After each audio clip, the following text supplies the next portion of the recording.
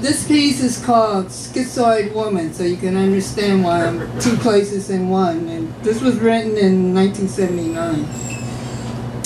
In Lower East Side, she can dance the rumba and eat Chinese food in Chinatown, with sushi as appetizer, Italian loony noodles as a main course, and have Haagen-Dazs for dessert. She can wear flowers in her hair, given by men at Halloween parties, and be a tourist in a new city. She can see friends and catch up with the latest news. Oh my God, while waiting for my friend, I see an old friend. We haven't spoken for probably about 20 years. So she's on her way to a Tai Chi class somewhere in Chinatown. And it's like, call me. Okay. Follow the moon's cycles and return to Earth in one piece. Open fires with anger and wear the latest fashions. And a red dress to be a harlot. And pigtails with blue jeans eschewing men in a line.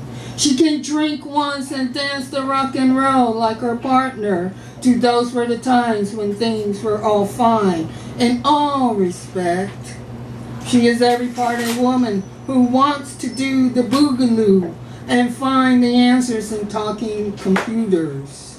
Have women as companions and men as lovers to detain the lonelinesses. She'll rock in her sleep the motions of sea waves, find sea urchins that look like chrysanthemums, and keep their dry petals in small jars. Okay, we all want to be on Broadway, and here's a little drama. I call this Woman on Broadway in 95th Street. Plus the little subtitle, Love Betrayals That Become Conspiracy Theories. A woman screams on Broadway, carrying the empty baby's chair. The cop car's coming and people watching a black woman. She screams in anguish, she looking at the man, her face in contortions, twisted and screaming, pointing at him. I'm gonna kill him. One man hollering, come here, get in the taxi. She stands, then bends, and opens her mouth in anguish. No sound is emitted, but she feels, oh, how it hurts to see that empty toddler's chair held in her hand. How it hurts to feel the needle in the womb and extract premature flesh. How I feel the tears roll round the curve of my bones, and hollow is the womb.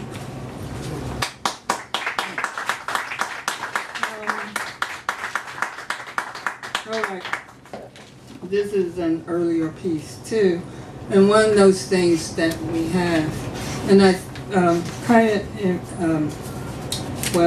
of upgraded it, but I call this the Paranoia Axiom Blues. And how much more minutes do I have? You have 10? 8 more. 9 minutes. Paranoia Axiom Blues. I usually perform this with Bern Nix, who's a great guitar player, with Ornette Coleman, but Ornette drove him nuts with harmonics. That's another story. There are more of them than there are of us. It's frightening and maddening to know there are more of them than there are of us.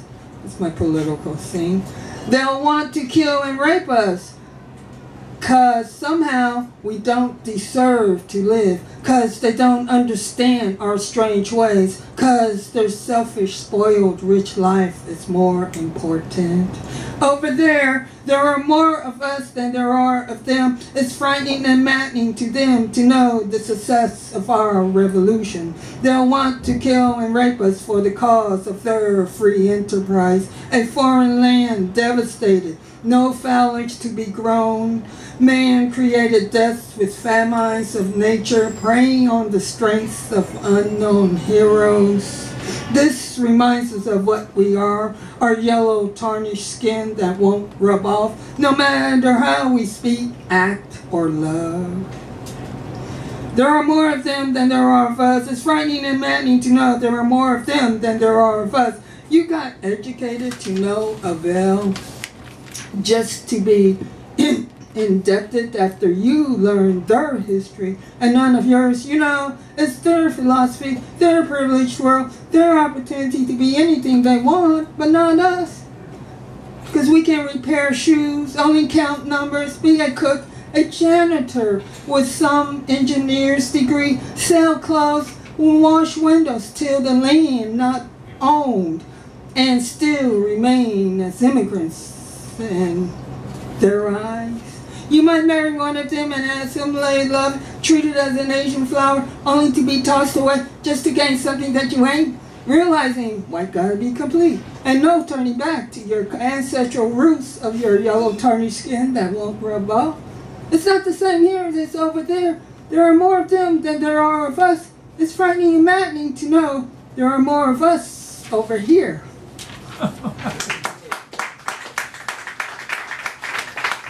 Okay, I'm going to try this piece called Serve the People. I mean, this is kind of more contemporary, more recent one. And, okay, Black Lives Matter. But I say skin colors matter.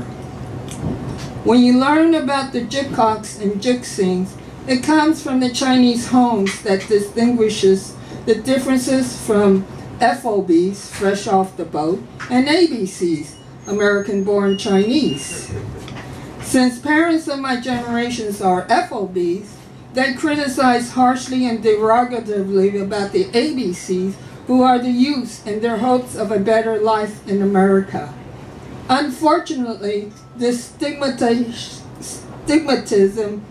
harms their siblings mentally that makes us overachievers. We spend time proving that we can uplift their miseries by translating from English to Chinese the social worker's application for food stamps, for privileged health care, for pharmaceutical prescriptions, and other adult necessities. We are the keepers of child mothers who are Jikkoks and are rewards to be criticized as Jiksings.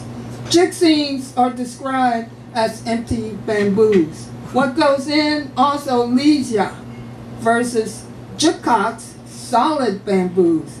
What stays in, stays in. Thus, their Chinese traditions are solidly instilled with no adaptations in America, whereas my generation are assimilated and indoctrinated to the American culture. I learned early the differences of work, serving the people, integration and segregation, and skin colors matters. The domination of powers and who succeeds successes that ain't serving the people. If you heard the Democratic debates, what gives, man? That's scary. I mean, society making us mentally ill. Freudalism is sexism for the mentally ill, and Jungianism is spiritual research. Okay. And when I look at the newly developed buildings, I read, okay? 1 minute. One more. 1 minute. Oh my God. 1 minute. Oh, 1 minute. Okay, work in progress. I mean, you might have heard this. Before Iraq War, before World Trade Center, before homelessness, before unemployment, before Tiananmen Square massacre, before the Sandinista and Noriega War, before the Marcos dictatorship by being Ronald Reagan's puppet, before the Confucius Plaza demonstrations for workers' rights, before civil rights movement, before Hiroshima bomb, before the freedom of slavery, the Civil War, we are now there. There. That's end wars. Thank you, Sue.